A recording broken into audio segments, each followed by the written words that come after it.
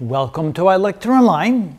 Given the same problem as we saw in the previous video, but in this case switching A and B around, let's see if we can come to the same conclusion. Are these events independent or dependent? Again, we're dealing with the same college of 200 students.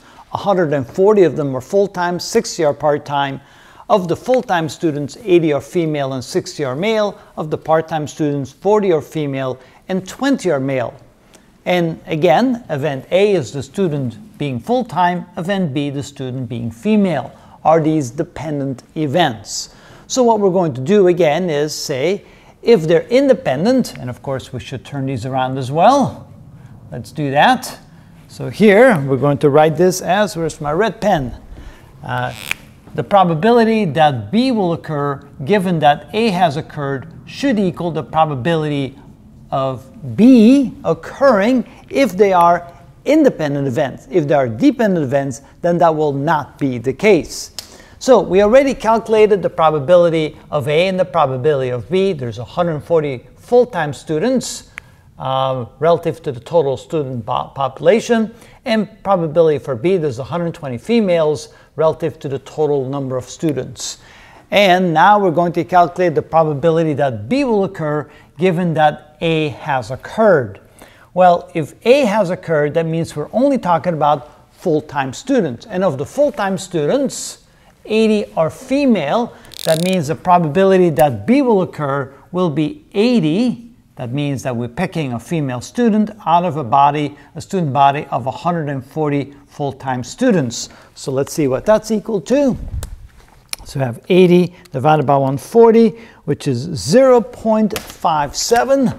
0.57. So you can see that the probability that B will occur given that A has occurred is not equal to the probability that B will occur, because that's 0.6 and that's 0.57. So therefore we can conclude that the two events are dependent.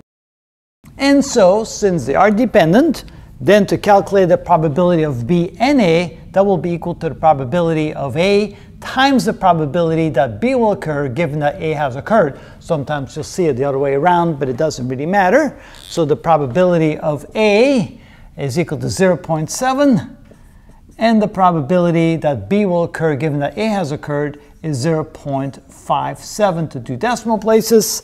And let's see here, we multiply that times 0.7, and that will be equal to 0.4.